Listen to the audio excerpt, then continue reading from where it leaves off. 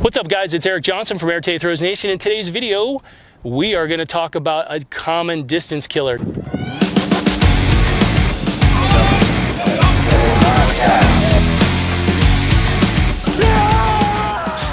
Now, one of the things we're going to talk about, especially for the rotational shot, is understanding the entry balance side. Where does this arm move and how does it move? This is a simple video about one of the biggest distance killers we see. One of the things that you tend to see is this. We see athletes who get the arm in a 90-degree angle right from their body. So what they're doing is, when you notice that, notice when I rotate, look where the shoulder technically is. As I rotate, I'm here, and then when I get to this position, where am I really? I'm actually here. So what's the deal? You see what I'm showing you? Really simple tip. Keep your arm as an extension of your shoulder. I see this constantly. We have athletes that fly in from all over the United States to come train, and this is a common mistake that we tend to see with athletes rotating. Now, there's the opposite of keeping the shoulder this way, right? There is throwing the shoulder too open, right? Now, because sometimes you see some videos out there and people are saying throw the arm real hard, but here's the key: throw the arm, not the chest. And one of our other videos, we talked about how the chest tends to open, but for the sake of simplicity, what we're going to be thinking about again is the role of the balance arm.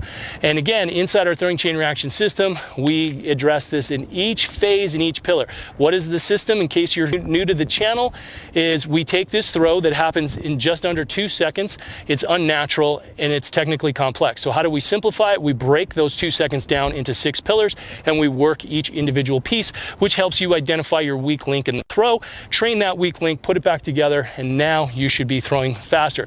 Perfect example, we just had an athlete out here this past weekend, and she was a 40-foot glider.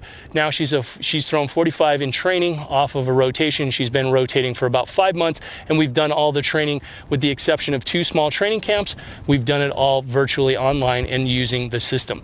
Now, why is this important? Because she was one of these athletes. Is the opposite, where she's opening everything too much.